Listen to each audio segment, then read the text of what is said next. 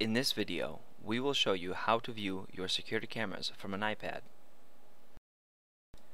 To view your cameras from an iPad, you are first going to have to download an application from the App Store. So click on the App Store icon. Then click on Search Store in the top right-hand corner.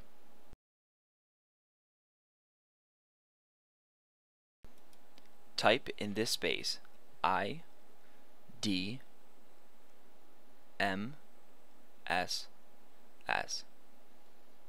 Then press Search. The application will read IDMSS HD Lite. Press Install. After the app is completely installed, press the Home key. Then find the application on your home screen and press it. When you reach the home screen of the application, click on the gear in the bottom right corner. To view your cameras from this application, you will have to add network information from your DVR. To do this, click on the Add icon in the top right-hand corner of this application. In the first line, where it says Name, simply enter whatever you'd like to name this DVR in this application. I'm going to name mine Office.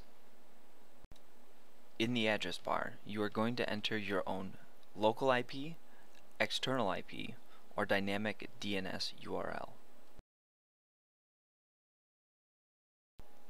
For username and password, you are going to enter whatever the username is for your DVR and whatever the password is for that user on your DVR. By default, the user is admin, ADMIN, and the password is also admin. Enter in the channel amount field however many channels your DVR is. In this case, I have a 32 channel DVR. When you have completely filled this box, click the Save icon in the top right corner. After you add your device, click the back icon to start viewing your cameras.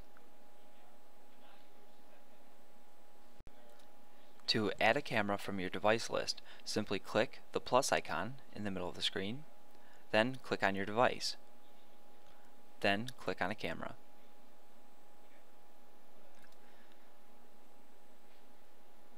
If you want to view more cameras, simply repeat this process.